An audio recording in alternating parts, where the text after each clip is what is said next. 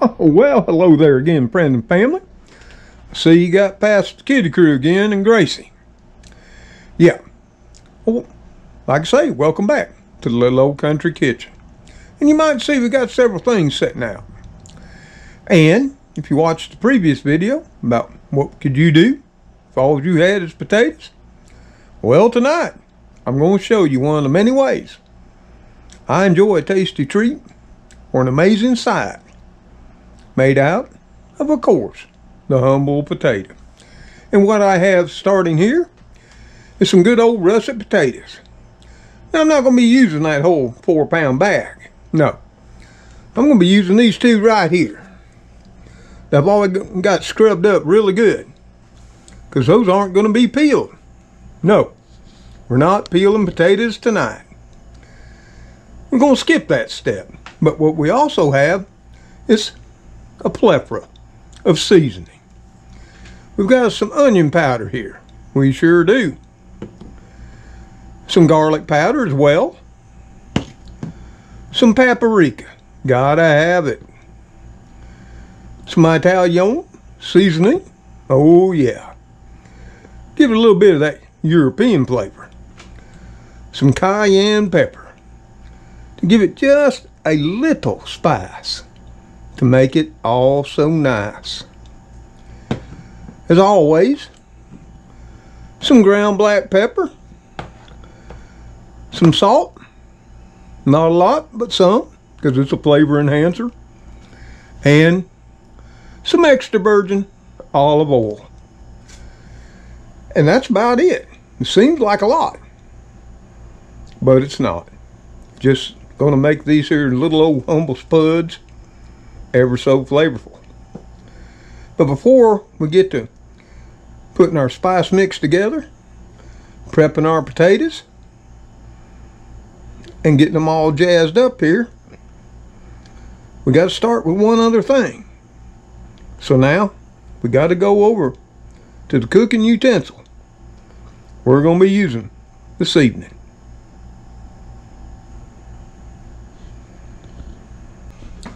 So now we're over here at our toaster oven. Yep, we surely are. And we're going to be using a certain feature on it today, and one I'm going to chat about for just a minute. But first we're going to hit bake. Okay, we're going to hit bake. And then you see right down here, it says convection. We're going to hit that next. Surely we are. What's that going to do? Well, I'll explain in a minute. And then we're going to run that time up, because we got to preheat it and get it going. Then we're going to set the temperature. For what we're going to be doing this evening, we're going to be going with 425. And we're going to hit start. Now, if you're wondering why I'm using convection, well, this particular recipe, for my version of Southern style spiced potato wedges, yeah, I want them to be crispy. And this recipe works really wonders. If you got one of them there new fandangled air fryers, did you know that all an air fryer is, countertop version, is a countertop convection oven? Yeah, it's got a fan that circulates air. Circulates that heat all around what you're cooking to make it all the more crispy. And this particular toaster oven also has a convection feature, making it a much larger air fryer. So hey, if you have a toaster oven, you may already have an air fryer if you don't have one of them countertop ones. Something to note, especially with the countertop kind. They got that deep basket, and people tend to fill them all up chock full, and they'll cook. But if you look all this up, first of all, some of you will, to verify indeed is your fancy countertop air fryer convection oven, which I'll guarantee you it is, you'll also find out that if you don't put a single layer in there and keep space between everything, you're defeating the benefit of air frying, because it gets super crispy. Like frying, as in deep frying or pan frying, the magic is circulating that hot air around that food. But we got our convection oven heating up, so hey, let's get on to making our spices and prepping some potatoes. Okay? So now that we got that toaster oven heating up, we got to mix up our spice mix, what's going to add the flavor to those taters. What we've got here is a gallon Ziploc bag. Now you could use a glass bowl, stainless steel bowl, plastic bowl, whatever makes you happy.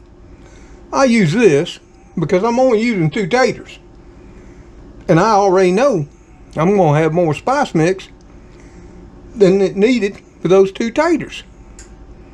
So this is my way of saving it. Yeah, when I'm done seasoning this up, I'll seal it back up and I'll chunk it in the freezer to use later, saving all these expensive spices. And my onion powder, my garlic powder, all of them. Spices have gone through the moon. So what we're going to do is we're going to start out with some of this onion powder right here. We got us a teaspoon. We're just going to reach on in there. Don't got to be perfect. We're going to drop in a heaping teaspoonful of that onion powder. Next up, the garlic powder. Oh yeah, another heaping teaspoonful. Now, for the Italian seasoning, which we got right here, we got a tablespoon, sort of kind of level. We're going to drop that on in there. We'll get out our teaspoon again, and we're going to drop us in 1 teaspoon and another teaspoon paprika. And like I say, if you got some of that smoked stuff, woo, all the more better. So we're going to be putting 2 teaspoons paprika. I love it. Now, depending on your taste preferences and whether you can tolerate it or not, I like to have just a touch of spice, not too much. I don't want to make it mouth burning, so I'm only going to be putting me in a half a teaspoon of that there cayenne right there. And then, you know, that ground black pepper that gives it a nice bite, I'm going to put half a teaspoon of that in as well. See where this is all going? And then salt. We all know potatoes love salt, right? So what we're going to do is we're going to put us in a nice teaspoonful, sort of, kind of.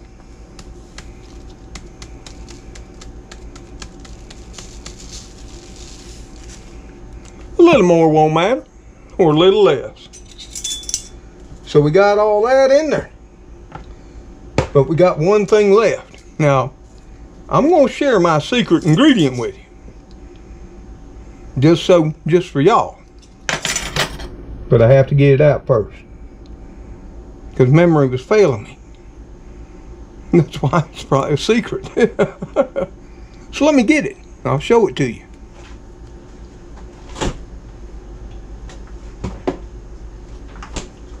So, what's our secret ingredient? Voila, grated Parmesan cheese from the fine folks at Food Club. And we're going to be dropping us in there. Oh, good old tablespoon. And just for luck, another one. 2 tablespoons. Right there. And that's our spice mix. We're just going to take that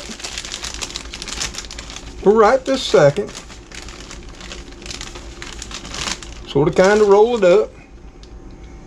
But then we got to add us something to moisten up our taters. So we're going to be adding a little bit of olive oil right here. There's 1. There's 2. 3. There's 4. 4 tablespoons. Or if you prefer, 1/4 cup.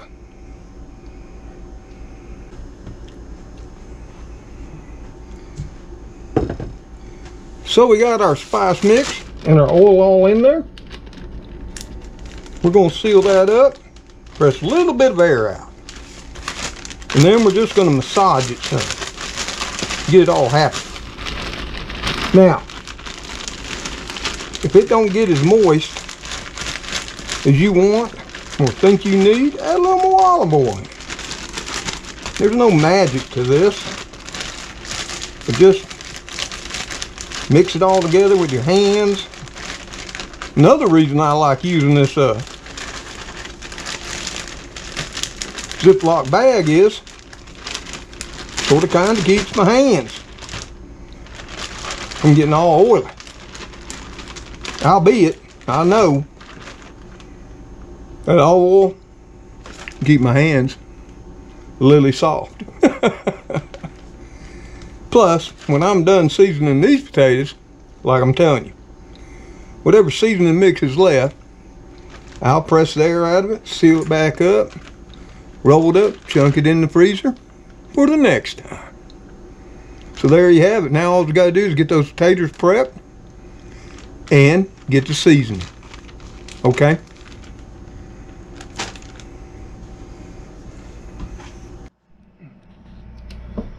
So we got to get these potatoes prepped up, don't we? And we're just going to take our little old chef knife and we're going to cut the first one in half. Okay? And we're going to cut it in half again. Yep, we are. Then we're going to turn it over.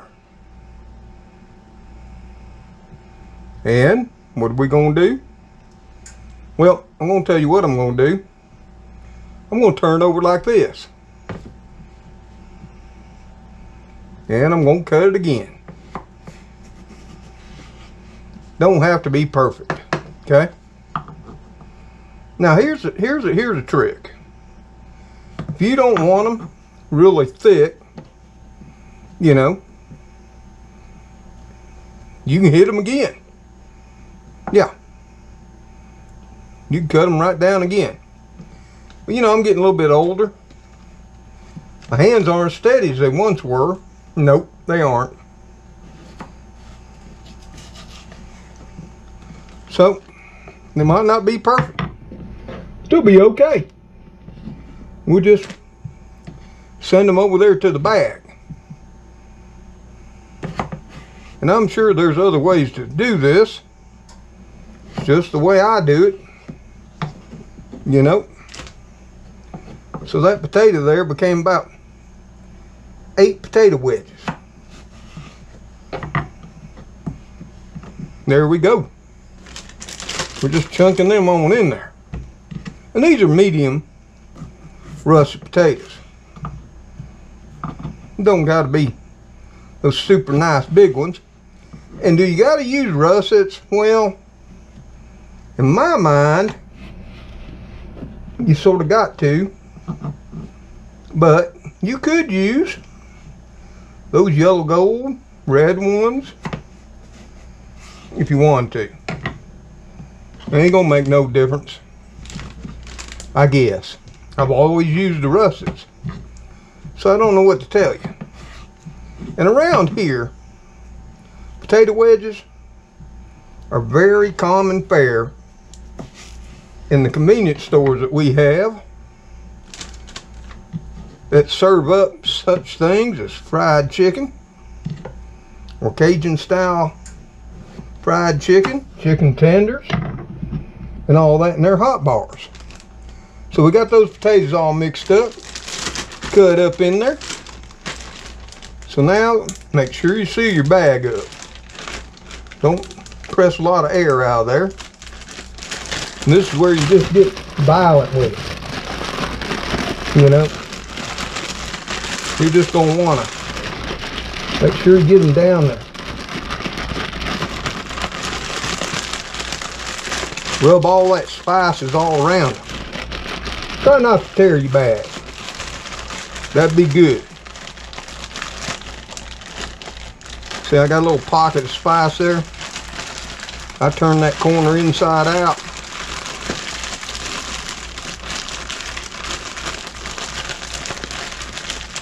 And if nothing more, keep your hands right now all nice and clean. So we'll just leave them there. Well, we got a little bit nasty. Probably because that's a cheap bag and it probably gave way. But now we got to prep our pan to get these on into the oven.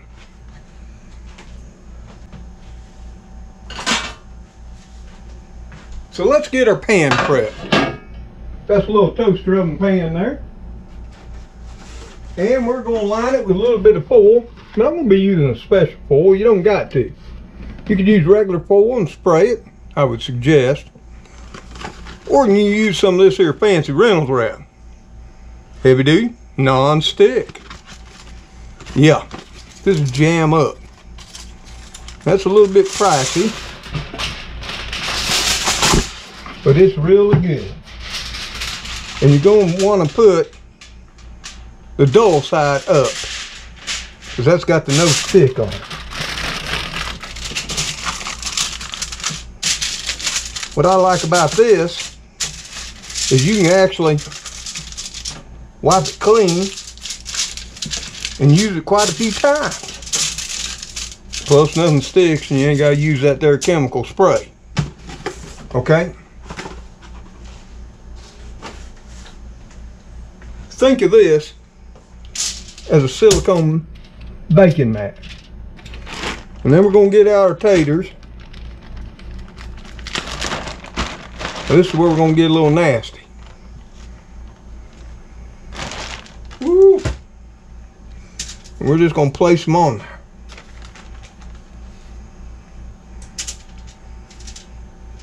Leave a little bit of a gap between them.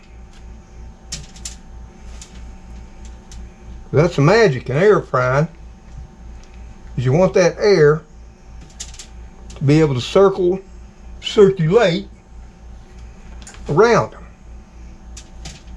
Oh yeah, they got plenty of that seasoning on them. And like I say, if you think they're got too much, add a little more olive oil. That'll thin it down. Some of these got a little too much, maybe not enough. But I already know these are going to be tasty.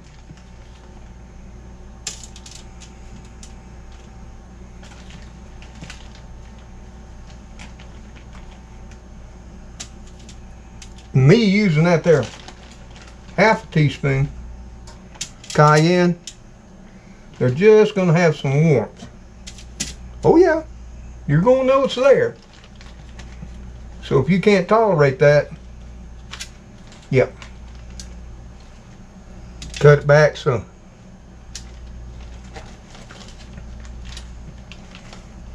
There we go. Right like that. All got spacing, all sitting up on the skins, which is important too. You can lay them over, but then you're going to have to flip them. But if you put them skin side down, I found you don't have to flip. Well, let me get my hands all washed up, and then we'll get these in the oven and start percolating. Okay?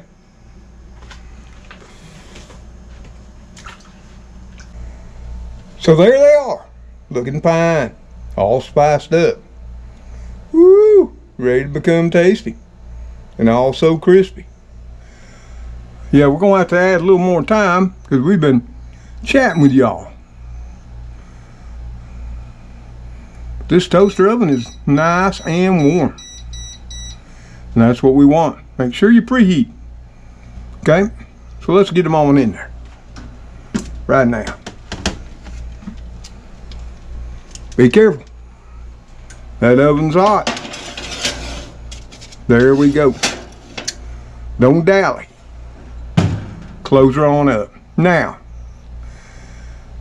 these should be ready, depending on your toaster oven, between about 30 to 40 minutes. But we're going to come back in 20 and give them a little official doneness checker. And I'll show you that when we get to it. Okay? Well, they've been in there for 20 minutes. Let's just give them an intermission. You know, an intermediate check. And see if they're cooking okay. Yep. We had a few casualties. Right there. I'm going to tell you what, they're smelling really good. And we had one that fell over there. We don't want that. We had one that fell over here. Guess he wasn't happy. Got them back up. Some others fell over. Huh. Must have had an earthquake when we were here.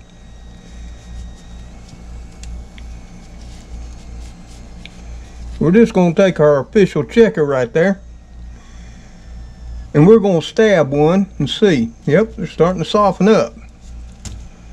Yep, they are. So we're going to give them another 20 minutes. Okay?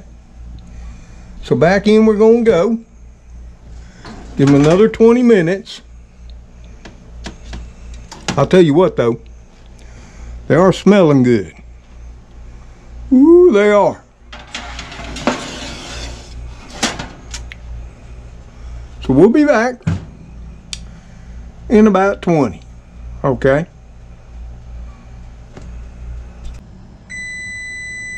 Oh, well, there you go. It's been another 20 minutes, so they've been cooking 40 minutes. Let's turn that annoying timer off. What do you say? Okay, let me go get them out of the toaster oven.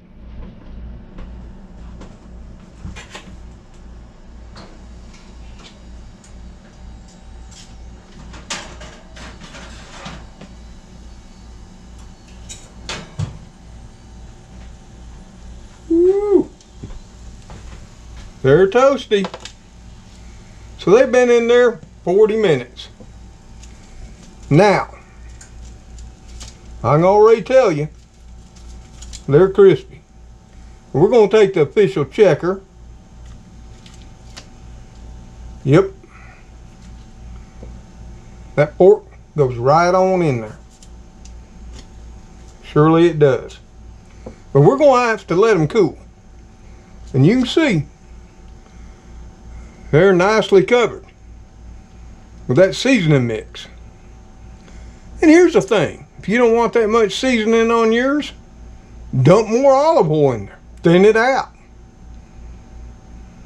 These are flavorful. But we'll be giving them a taste test here in a minute. Okay? But we're going to have to let them cool, because they're 425 degrees right now. But they're done.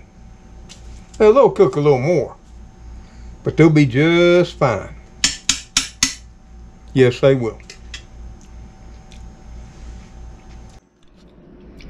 So they've been cooling off. Only thing left to do is get a couple of them and try. And they're coated with all those delicious seasonings right here. And I've already tried a few, and they're crispy, which is what you want. And one of my favorite accompaniments is, of course, Heinz ketchup. My preferred brand. Woo. So,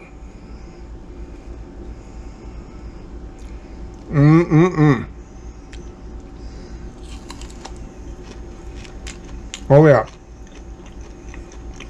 Once you dip them in that fine Heinz ketchup, I don't know if you can hear that crunch,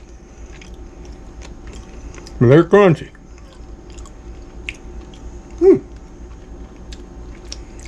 There's one thing about it. They got plenty of flavor. They're not bland by any means. But yeah, one thing I did was I added 4 more tablespoons. See, here's the thing. I used to make these for the family. And I didn't, as you can see, I made a whole tray full tonight out of 2 potatoes. But for the family, I would have made a potato for each person. So that would have been 5 potatoes. Well, no, 4 potatoes, excuse me. And that. And put enough oil in there to, you know, make it all fluid. And that's what happens. Memory gets a little weak. Woo, but I'm telling you what, they got a little warmth.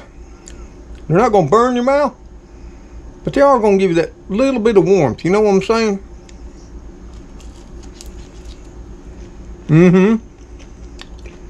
But hey, we know it don't count unless old Mr. Tom eats them on camera, right? So let's give it a shot. Yep. Oh yeah. So like I'm saying, they're all crusted up. That skin is nice and crispy.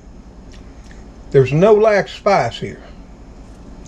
And the spices, like I'm saying, you could easily do up to 6 potatoes. Of course, I saved mine in a Ziploc bag. And I love that ketchup on it. It's the traditional way. Now, if you want to dip them in ranch, some of that there Chick-fil-A sauce, buffalo sauce, whatever, you go right ahead. This is how I enjoy them.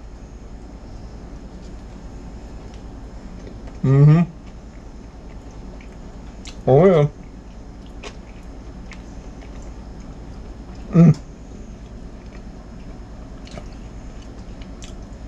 At 40 minutes cook time, that potato's pillowy soft inside. I think that's because it's russets. And it's jam-packed with flavor. In fact, it's got so much flavor, this is one time you need to have suspenders on, or have a hold of your drawers, because it's going to slap them right off. Oh yes, it is. These are not any of those roadside bland ones. These are ones that are going to make you take up and notice. And there'll be a fine accompaniment to what else I'll be making tonight. That maybe if all of you are good, I might show you. Something that, along with these being in all of our convenience gas stations that have a hot bar, is available all throughout our little town and most southern towns. Maybe you can guess. But hey, this will do me for tonight as a treat until I get the real dinner entree of cooking. So until I, little Gracie, the kitty crew, see y'all on that next video. Y'all take care. Stay safe. And may God bless you as you bless those in your lives. Goodbye for now.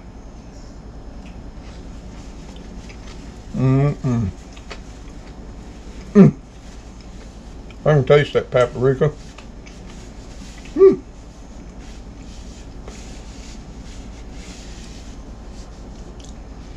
It's got that little hint of pepper and just enough heat to make you know it's there. Whew, those came out just fine.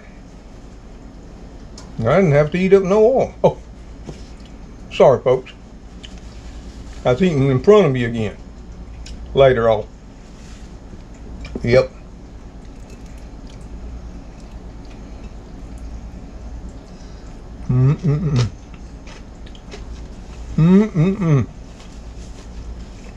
There's some crunch to them too. Yes, there is. Can't have none, Gracie.